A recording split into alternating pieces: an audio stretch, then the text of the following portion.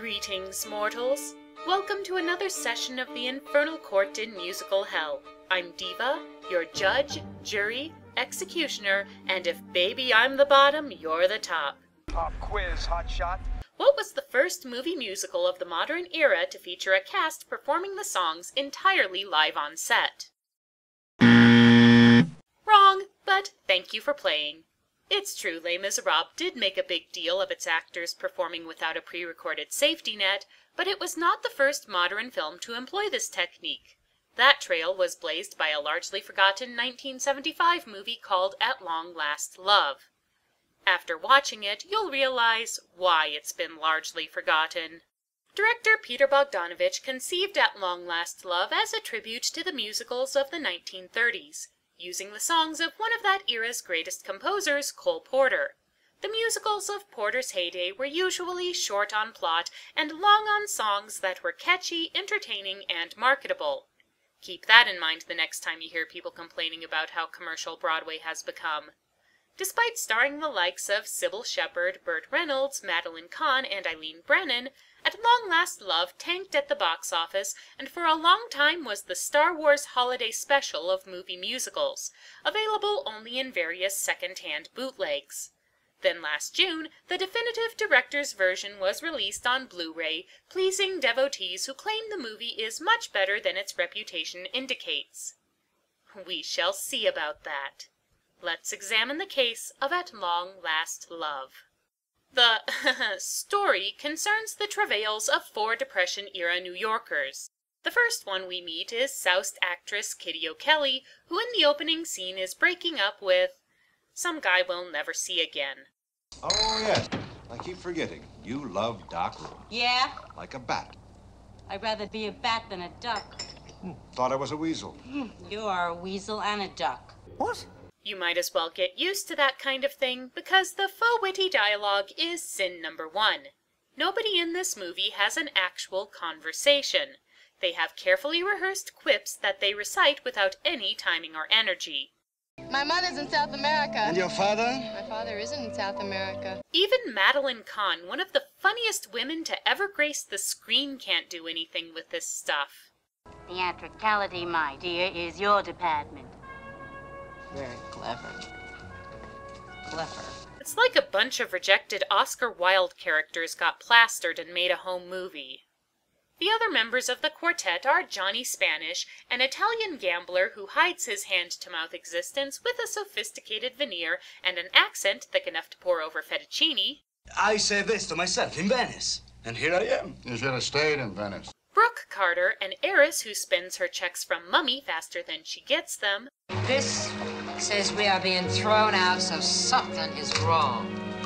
When gray should one rise at sunset or at sunrise? Well, when you figure it out, call me. And Michael Oliver Pritchard III, whose main characteristics are being rich and bored. Tired of dining, tired of whining, tired of teeing, tired of being tired. The four of them are introduced in a clunky first act. That's sin number two. Each character comes on screen, trades a few lines of bad dialogue with someone, sings a song that supposedly tells us something about them but really doesn't, and then it's off to the next completely disconnected scene. I get that they're establishing these characters as individuals before the circumstances of the movie throw them together, but it makes for a tedious opening. Although that's a pretty good indicator of what you can expect from the rest of the film. You ever get bored? Never. You will be. You will be. So Mike and Kitty meet cute when his driver nearly runs her over and he's thrown from the car into her arms. Mr. Pritchard, are you hurt? No, I landed on something soft. Oh, you charmer. Could you call an ambulance? I think you broke my pelvis. Meanwhile, Brooke goes to the racetrack to gamble her remaining allowance into enough money to cover her hotel bill, where she meets Johnny when she tries to shove her way ahead of him in the betting line. You're Italian. Yeah, Venetian. Every Italian I've ever met is rude, inconsiderate, and selfish. Well, you two should get along just fine then. But despite a rocky start, Brooke's bet doesn't pay off, so she butters up Johnny so she can mooch off of him. and sure enough, he agrees to foot her hotel expenses, earning him what little affection she has to spare for other people. So before you know it, both couples are so thoroughly infatuated with each other that they end up singing You're the Top. You're a moon. You're the diamond holder. You're the moon over Mae West's shoulder. This is one of the few songs in the movie that kind of works, because the back and forth of the lyrics allows the actors to play off of each other a little. Also, it's one of the best things Porter wrote, which makes it kind of hard to screw up. But it is, unfortunately, one of the rare exceptions to sin number 3, the static musical numbers. Say what you will about Les Mis, the live performances did help give the songs a dramatic arc and emotional intensity. The technique doesn't really add anything in At Long Last Love, because the songs are rarely used in a dramatic fashion, and when they are, they don't move the scene forward much. About halfway through the movie we get the title song, which each of the main characters sings in turn. Vocally, the performances are, well, they're not any better or worse than Russell Crowe, make of that what you will.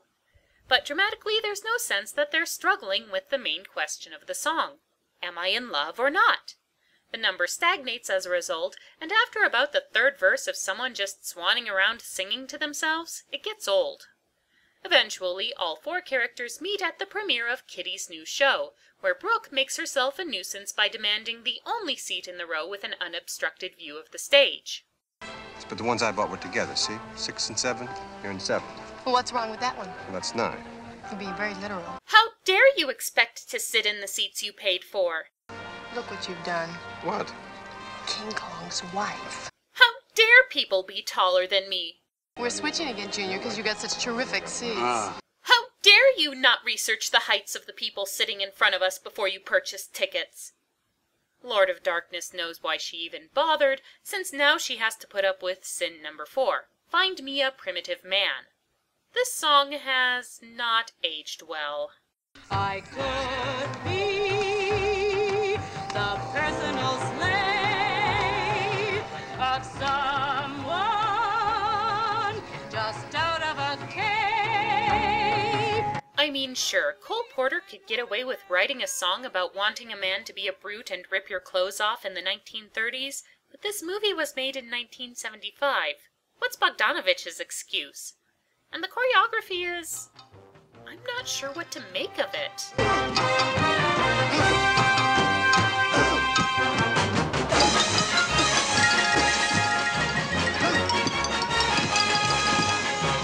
I mean, is this supposed to be bad or not? It's certainly not good, but it's not funny enough to feel like its badness is the point of the scene. In fact, that's an accurate summary of this whole movie. It's not funny enough to be a parody of silly 1930s musicals, and it's not good enough to be a genuine homage to them. Brooke recognizes Kitty as an old school friend of hers, so the 4 of them go out for a night on the town, which mostly involves a lot of drinking and an interminable rendition of friendship. Friendship, friendship, just the perfect friendship. When other friendships have ceased to gel, Ours will still be swell. Pat, pat, pat. And by now, we've all become painfully aware of sin number 5. Nothing happens in this movie. The entire plot is summarized by a music box in the opening credits. There are 2 couples, they switch partners, the end. Everything else is just a bunch of boring, shallow people doing boring, shallow things and being absorbed by their boring, shallow problems. Everybody is so petty and self-centered they make the cast of The Great Gatsby look like Franciscan monks, but the worst is certainly Brooke, a spoiled princess whose every line comes out as a sullen pout or an angry bark. Just to give you an idea of how horrible she is, here's her backstory. Your father in the crash. Crash? So what you do? You have no money. That was a silly part of the whole thing. Daddy thought we were broke, but he just didn't know Mother. He didn't know your mother? Not too well. I see. She had about $1 million hidden around the house. My goodness. I really do. Gary Cooper? Yeah. So what happened to your mother? She went down to South America. And she left you no money. Oh, a little, and she sends more every so often. But lately it hasn't been so often. In fact, we haven't heard from her in 3 months. Yeah, Dad swan-dived onto Wall Street, and her mom is in who knows what kind of trouble abroad, but the important thing is she's not getting her allowance. What is this, First World Problems, the musical? This movie doesn't need me, it needs an Occupy movement. Or maybe the Kangaroo Court from Dark Knight Rises. Death by exile. The quartet head out for a weekend in the country. Believe me, if I could spend the rest of the review quoting Sondheim, we'd all be a lot happier. Along with Mike's valet, Rodney, and Elizabeth, Brooks' maid, companion, person she pays to be her friend because nobody else will put up with her. Elizabeth takes an immediate liking to Rodney because everybody in this movie needs to be paired up. And while the servants serve, the one-percenters engage in the typical activities of carefree youth, including business casual football, trolling old people, Have you heard? It's in the stars. Next July we collide with Mars. Well, did you ever? What a swell party this is. and encouraging drunk driving.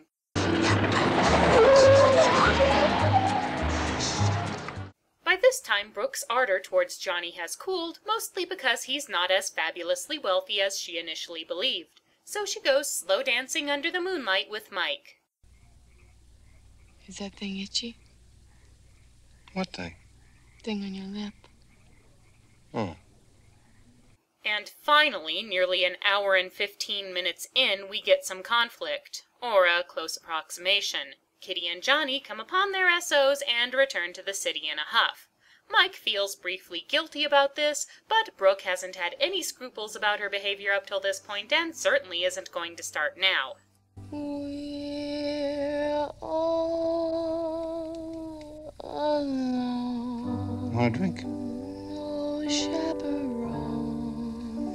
Meanwhile, Johnny and Kitty plot to make the other two feel bad about dumping them by acting like they're in love to make their exes insanely jealous. If it surprises you to learn that Kitty and Johnny's play-acting romance will become the real thing, and that the other two will get a little jealous about it, and that they'll all think they need to go back to their original partners even though none of them really want to, then I have some facts about the direction of the sun's rising and the religion of the Pope that should interest you. But for now, let's discuss sin number 6. There's no reason to care who ends up with who in the first place. None of the pairings are better or worse than any other, and nobody seems any happier with their new partners than they were with the last ones. And if it doesn't make a difference, where's the conflict? Unless you're worried about who gets stuck with Brooke and her attitude. Meanwhile, Elizabeth continues her pursuit of Rodney, which I'm calling sin number 7 on because it's awkward and makes little sense. Rodney's not particularly attractive or interesting apart from being the only unattached male, and he treats her with the same deadpan snarky servant attitude he gives everyone, which is hardly encouraging. But Elizabeth persists, and it eventually starts to get creepy. I do double entry, dear, but in the morning, no. Yes, yes. No. Yes, yes. Seriously, imagine that scene with the genders reversed and tell me it's not squicky. Finally, after several scenes of being taunted by the manufactured lovebirds, Mike can't stand the fact that Kitty has gotten over him so easily and goes to confront Johnny in the men's room.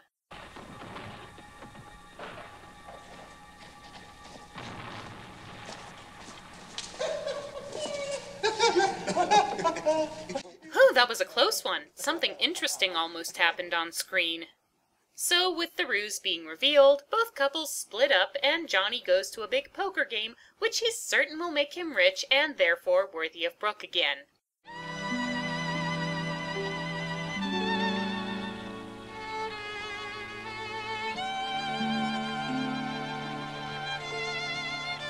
This movie keeps reminding me of movies I'd rather be watching instead of it.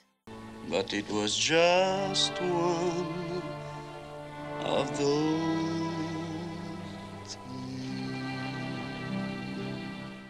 He's looking at you, kid. I've had every thrill from a Rolls Royce to a Ford. I'm laughing at clouds so dark up above. Come on, Cotton Ball, move it! Come on, Dover! Move your blooming ass! And So everybody is alone and miserable, and I'm miserable because we're mired in the middle of sin number 8, the contrived third act breakup.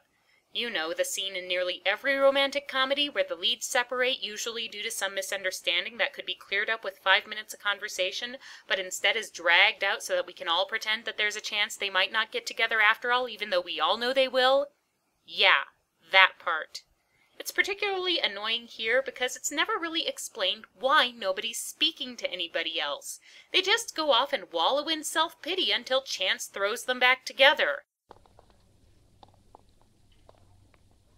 Brooksky?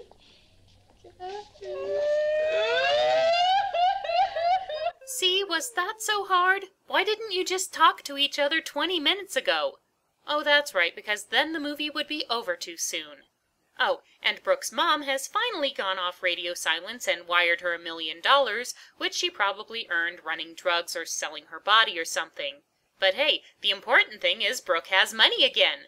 And she immediately celebrates with a shopping spree and going out for a night of dancing with Kitty.